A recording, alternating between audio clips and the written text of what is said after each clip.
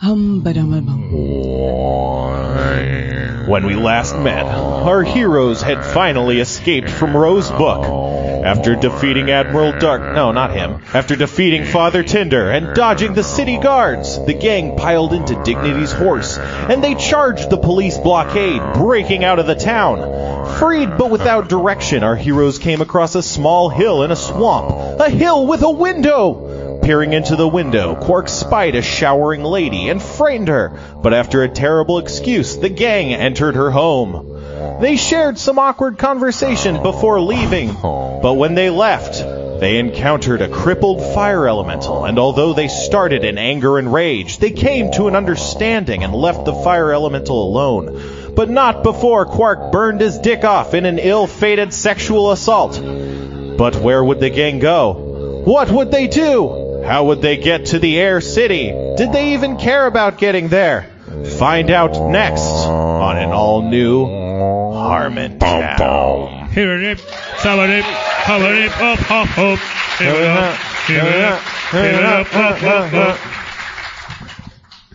All right, so you're on the main road heading out of Rosebook.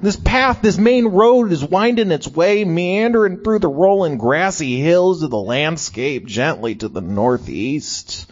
This is the path Sharpie decided to go down after you guys said that you couldn't go farther into the swamp, and then you left the lady and you didn't want to go back to town, so you're just like, I'm going down this road. Yeah. That's where you are. I've been I've been testing the limits of, like, can you actually just make Spencer... And what'd you learn? Well, you can't. Well, I know I can, but I'll regret it, right? Like, I don't know. I'll regret it. If I couldn't, you'd be, it would be because you were a tyrant. You're not a tyrant.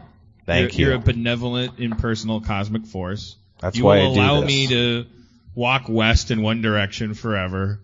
I will encounter cacti and swamps. That's what's there. That's what's to the west. But if I really want to enjoy myself, I got to go back to your narrative. Well, that's not even necessarily true. You just have to create your own narrative. I will. All right. So are we still close to the town? Can we see the town from where we are? Yeah, it's pretty far off in the distance, but you can still see it. It's one of the only landmarks in this kind of hilly area. With the town. Yeah, I'm curious. Can we tell whether Darkstar has gotten through the shield protecting the town, and whether the town is being totally destroyed? Darkstar was actually chasing you guys down, but then he saw something happening over at the town, and then he left. There was the skeletons climbing the force field, and then they disappeared in a flash. Yeah. That upset Darkstar. You think it might have had something to do with that necromancer frost giant, but he's miles away. Boy, that dot I'm not connecting. The necromancer frost giant. Yeah, I know. The plot, it just happens, whether or not anyone pays attention, Wait, but what... Are we still in the company? What I'm saying to you is I don't recall, obviously, it's not a big surprise that I'm always drunk when we're playing. I don't recall any actual overt connections between the necromancer frost giant and that stuff. Yeah, that would be me, a narrator, explaining things that you, the characters, would have no knowledge of. So, no, I didn't say anything about that. Oh, you didn't, but you just did now. Mm-hmm. Right, okay. So I thought Darkstar was still going into the city. Nah, he was chasing you guys, saw the thing, took off. Okay. Gentlemen, I think that we should head to the Air City. Seems like the right idea. Coco is pointed in this direction, and like I always say, horses know best, we know the rest. You do always say that. Those skeletons back at the city, they remind me of that frost giant. Thank you for sharing your feelings of association. Let's go to the Air City. They remind you of the frost giant. The shards of power, the frost giant wanted the Admiral Sarsgaard. So you got killed by the frost giant necromancer, yeah. And then we gave him the shard in order to get the army. We gave him the shards. We keep giving shards away. And Father Tender also had a shard? He did, but it might have vanished in the scuffle. Guy's always looking for shards. He's looking to accrue shards. Got a feeling that Admiral Darkstar getting all those shards ain't best for anybody. I pull Sharpie aside. Yes. Sir, is something going on with you beneath the surface? You seem to be questioning everything we're doing, and I am not well versed in the way of emotions or feelings, but it seems that this is pertinent. Sometimes I feel like someone's controlling me that may or may not be an alcoholic. And so I have blackouts where I am motivated by different things. Sometimes I become conscious and I'm halfway down a road that I ran down out of defiance of nothing. Then I'm a little more sober. I don't know. I'm going to ask you the question I ask myself every morning in a puddle. What do you want out of this day? I don't want the world to be destroyed by Admiral Darkstar. I say, hey, what are you guys talking about over there? What are our obligations? I mean, what are we doing if we're not saving the world? If Admiral Darkstar is gonna like accrue power and become a more powerful admiral with darker stars. So it seems like a great idea long term for us to take out Darkstar. We've been fighting him for 2 years now. I have to ask the question, Dignity, like, this is your town, and it's being swarmed over by skeletons? You know me better than I know me. So should we not, while we're here, go kick the asses of the things that are trying to destroy your town? I think that is an excellent idea. That's a great idea. That is a great idea. Let's. All right. Sharpie, let's do it. Okay. Let's fight. All right, and I promise, no matter what happens from now on, I'm really going to understand what we're doing and why we're doing it. I lift Quark up from between his legs, which now is nothing, and put him on my shoulder like a wishbone. Really burns. Where my dick used to be really burns. Be careful. I just went to carry you, little one. All right. So you ride back towards the town, and you can't help but notice a conspicuous lack of skeletons, as if they'd all disappeared. You get closer to the town and closer still, and you see small piles of ash, not skeleton-sized, but just small piles of ash. That seems to be the only sign that any creatures or anything have been around the town.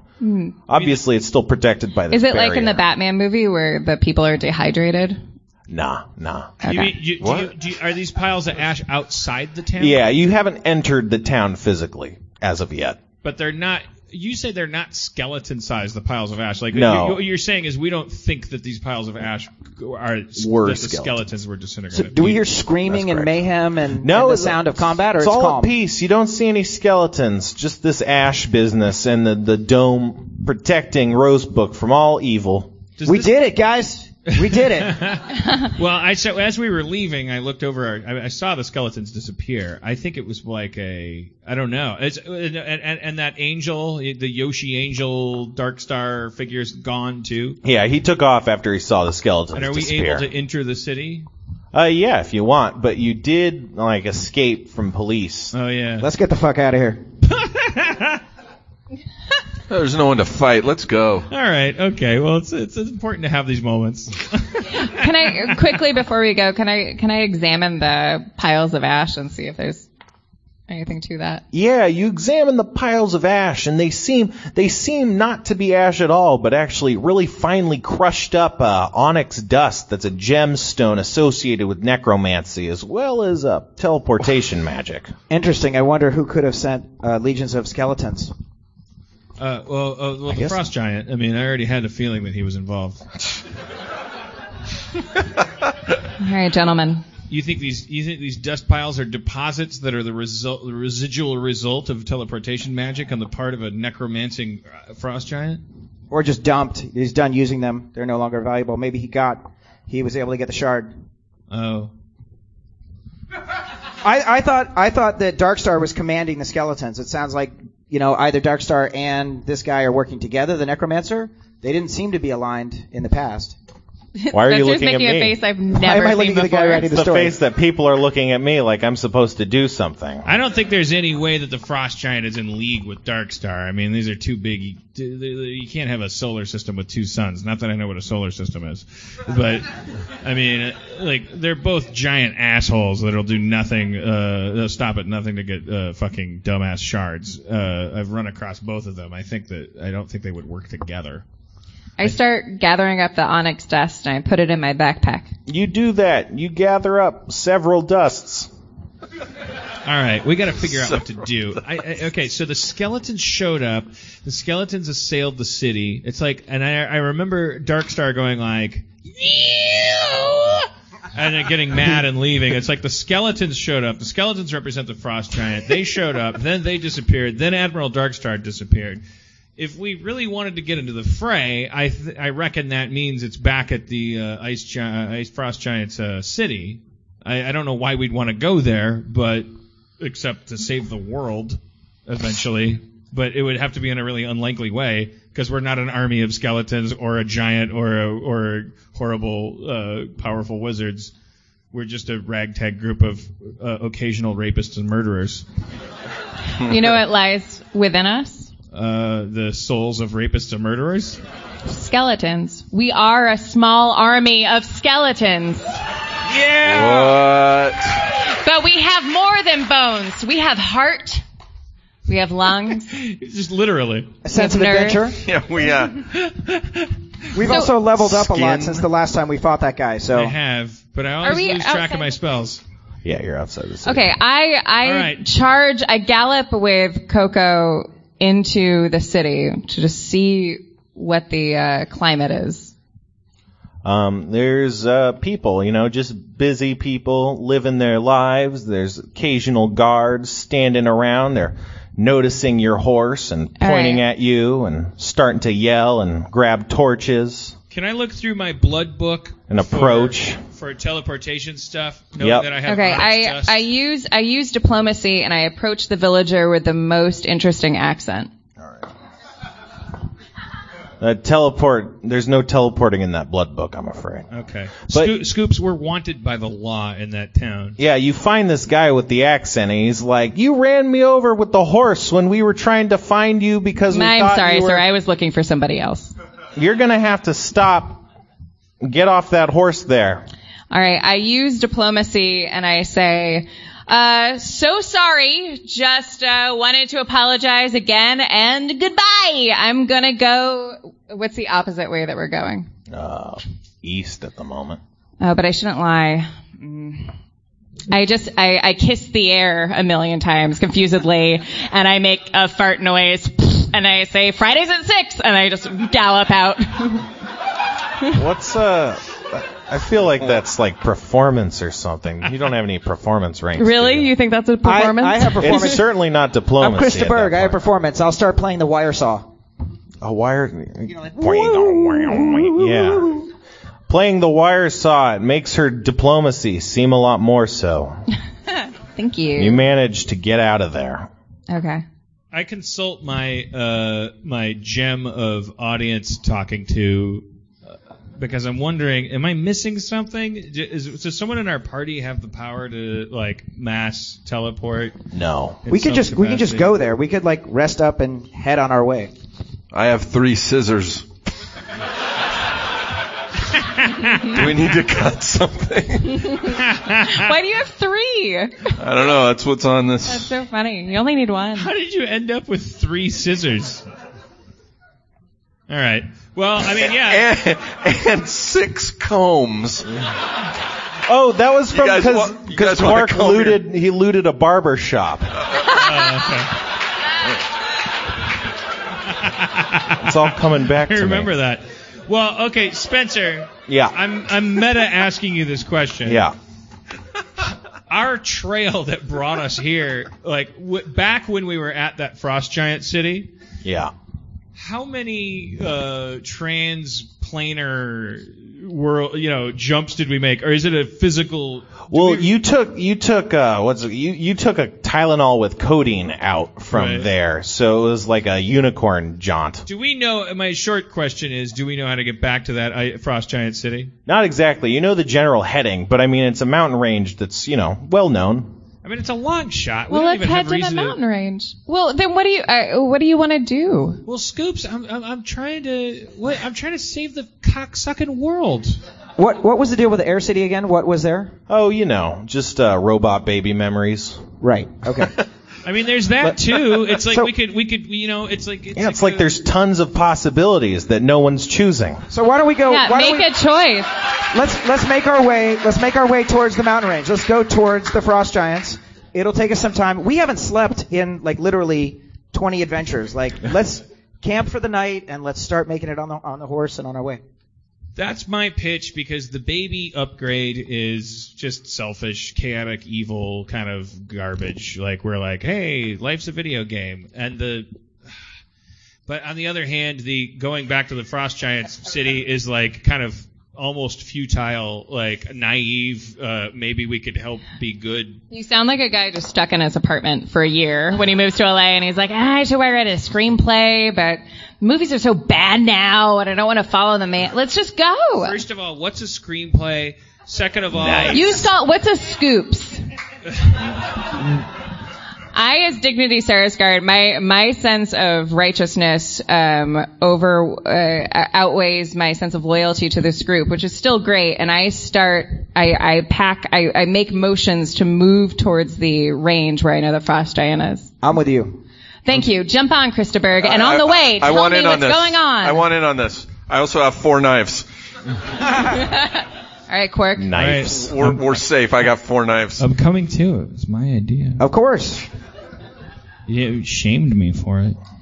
I have no sense of shaming. The only meaning for shame I know is celebration, praising God. L'chaim. So we ride and then we camp. Yes. Okay. This is the good part. And at the campfire, guys, let's talk.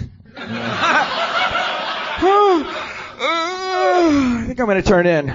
My dad, wait, please stay up. My dad used to beat me so hard. What? Guys, I know a great song we can sing by the campfire. Do you? I whittle a alligator. I comb Sharpie's hair. though, yeah, that. What happens. you whittling, Sharpie? It's an alligator. It's the shape of an alligator, but it doubles as a clothespin. The alligator's mouth is like a clothespin thing. That's clever. It's cool. It's cool. We can use this to hang clothes. Or just pin them. I repeat an Elvish chant to myself, telling myself to be strong.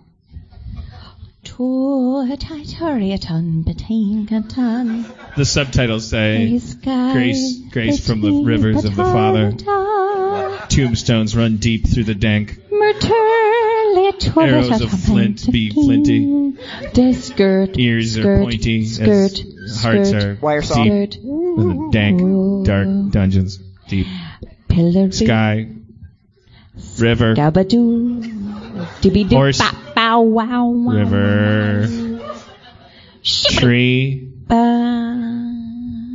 amen. sunset.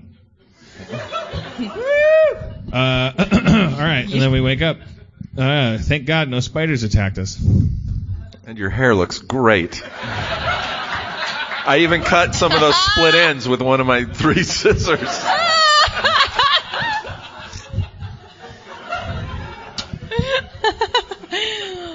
Then we keep traveling. Okay. Oh. Yeah. I thought the campfire was going to be some sort of... No way, man. Yeah, you keep traveling and you come across a small, colorful, tent-topped stand. You see a small boy, perhaps 13 years of age, sitting inside this tent holding a hand-painted sign that says, Wilderness Guide, 20 gold pieces. Yes. Oh, yeah. That's a little high. Steep. Yeah. Inflation. Hey, man. You could get like 600,000 feet of rope for that. You could. Or you could hire a great guide to the wilderness. I'm Lil Baskins, and I'm a wilderness guide. Say there, boy. Boy, what know you of the ice giant city? Oh, I know all about all the wilderness. That's why I guide people through it. You there, boy, how much for a tour there? Well, I have this sign. Big one. I'm holding this sign right so you could read it. If flint were salt, you'd have a supper load. Man, I don't get your jive speech. Here's what you will get. 10 sovereigns, not a penny more. Sovereigns aren't accepted in the realm here. They're gold. Well, I asked for 20. It's on the sign, clearly marked. You look to deserve 40. I look to hand deserve 40. 40. What Boy, not I say how boy. you haggle. I say, boy, will you trade for yarn? I have yarn in my backpack. I'll give you 2 copper for some yarn, man. If you want yarn, if you have yarn, She I just want gave it. him 40 gold. Yeah, I got spending copper. All right, okay, we better get the platinum tour.